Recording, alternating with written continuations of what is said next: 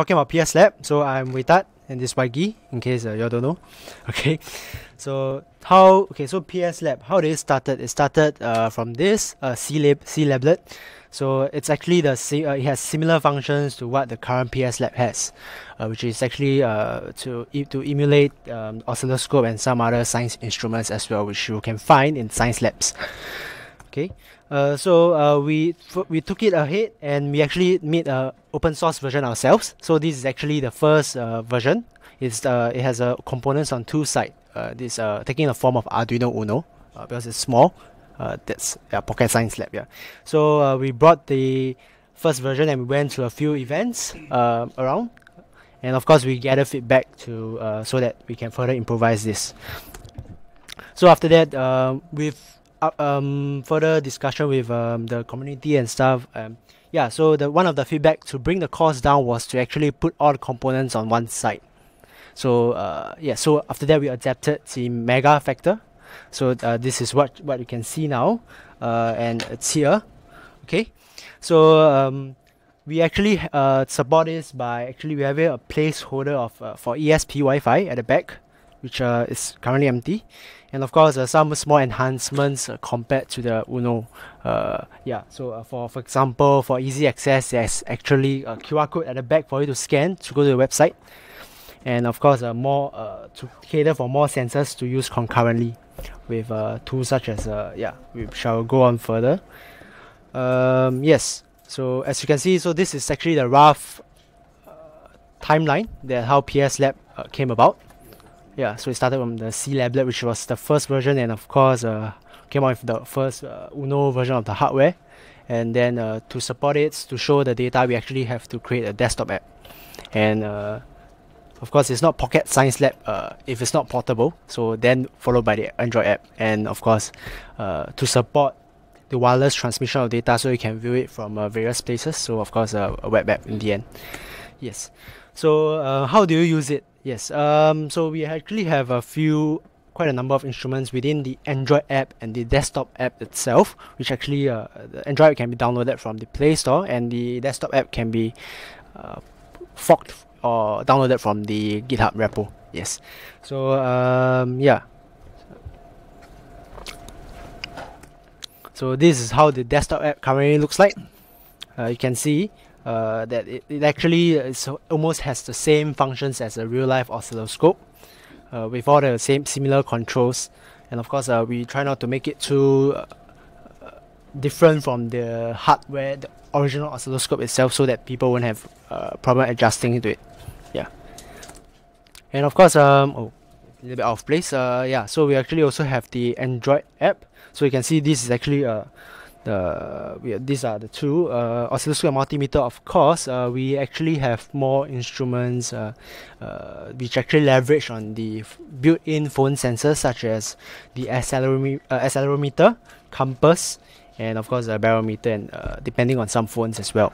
Yeah, I believe so you can see oscilloscope, and of course what's different is that PS Lab is able to output up to 5 volts, right?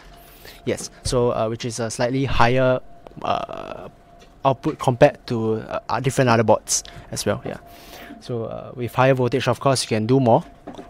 Yeah, so there's 3 power source where you actually can control the different, of course, multimeter, logic analyzer. These are the few common tools that you actually can find in a typical science lab in schools or institutions as well. Yeah. So actually, of course, we produced it in China, and of course partner with Fraunhofer in Germany as well. You can see Mario there, Mario's face.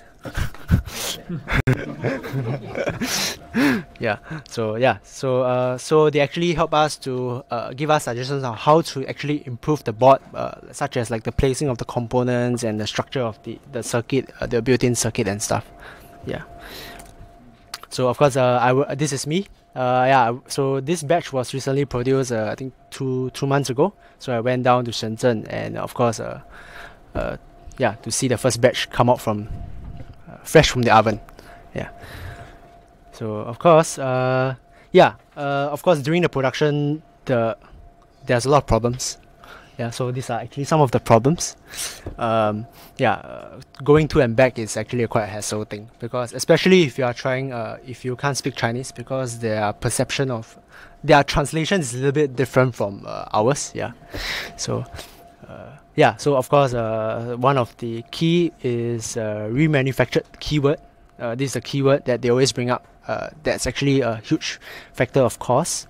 You actually can see, for example, a component, let's say a processor, it's $1, right? Sometimes you actually can see a processor selling half of that price, 50 cents, and the producers actually don't tell you that it's remanufactured, or in other words, refurbished. They just give it to you as though it's new. But these problems, you will face problems after it comes out from factory while you're using. Probably the lifespan might be halved or even lesser, or you probably will produce a spoiled board, which will actually increase the cost as well. So yes, so these are some of the stuff, and of course, design issues. The micro USB didn't fit the board by itself, and and the pin headers wasn't soldered straight. We actually had to get a bracket at very last minute. So so like for example, this is a sample of actually a remanufactured part. So you actually can see one of the red boxes are the cracked components. This is actually very small. It's like what do I explain? Probably about this size. I'm not sure if you can see. It's about this size. Each component is very small. Basically it's this is the capacitor, the yellow capacitor you see here. Yeah, so it's about this size. So you can see how small is this. That you actually, if you produce in large batch, you actually won't notice it at all. Yeah. So don't always find the cheapest one. You can read like some of the stuff to actually keep the cost down. More common stuff like resistors. You actually can use a made in China brand, which and yep. But if your circuitry has high precision measurement, then won't you replace all these cheaper no-name brands? You lose tolerance. Okay, yes, okay. So things like resistors, right? Okay, so when you are communicating with the producers, they actually know which are the cheap parts, which are the good qualities, made in China, low qualities one. They actually know all these different, and of course, this is the pricing for this is actually also different. So what was this brand? I can't remember one of the brand. So it's actually, for example, one of the more common Taiwan resistor brand. They actually can find on easily on many devices such as mobile phones as well. Yeah. So of course, finding a trustable producer is also an issue. Yeah.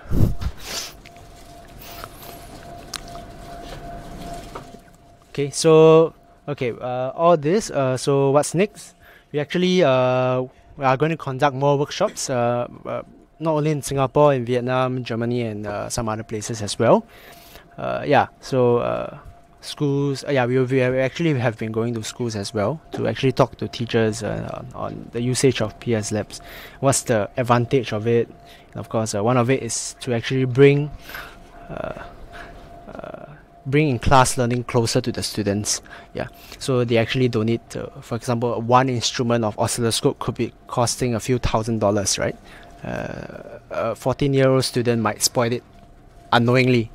So this is actually one way to actually mitigate a risk to PS Lab, which is actually cost much lower as compared to a full-scale oscilloscope. Yes.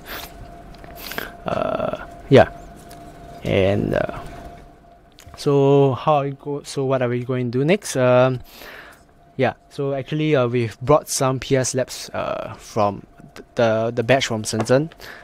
We actually are selling it each for 68, and of course the kit here you see here is actually 178. It sounds like a marketing pitch, but so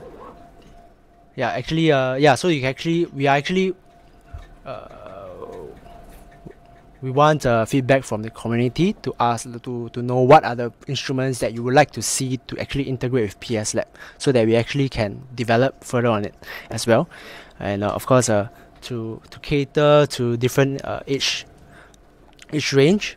Some, for example, students or kids who actually can't program for PS Lab, they actually can maybe they want to have some fun. They actually can try to make their own experiment with PS Lab as well. Yeah. Yeah, of course, we are actually looking to have a distributor as well. So actually, we sold out our first batch in Japan. So yeah, within 1.5 days. So we actually just sent them the second batch for them to sell. Yeah. So of course, with this, yeah, that's it. Okay, so so there's one PS Lab going around. You can have a look, or you want to have a look more. You can come here. So we actually have a kit. So there are some sensors like we actually dust sensors, so it's compatible with, or not sorry, gas, and of course microphone sensors and moisture sensors, etc. So this will work in conjunction with the instruments in the app. So some of the functions that are not stated in the slides, like there's actually a recording function in the app. When you use the instruments, you actually can export the data for further processing. Yeah. So yes, so we actually just submitted our proposal a while ago. So yeah, so please register on GitCamp and vote for us to speak. Yes, so you can find out more about PS Lab and how to make it better and how to utilize it and stuff. Yeah. And of course, these are some of our upcoming events that PS Lab will be appearing. Of course, these are some of the, could be more, but yeah. So these are the more common one. Yes. So yeah, you can download our app now if you scan the QR code. You want to try? Yeah. And yeah, do follow us on our social media as well to keep track of the latest updates of Pocket Science Lab. Yes. With that, I end this.